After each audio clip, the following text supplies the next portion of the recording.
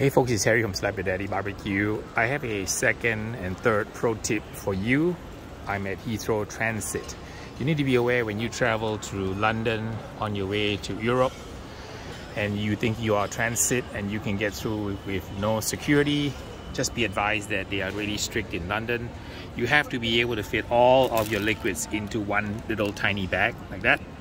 Whatever you cannot fit in here, they will confiscate. So your only option at London is to check out from immigration and customs, go through the check-in counter for your airline and check your bag in and re-enter the airport as a new traveler. So if you want to go to transit, you got to be able to fit everything in this tiny little bag, and you only allow one bag. So if you have two bags, you are forced to check out of the airport.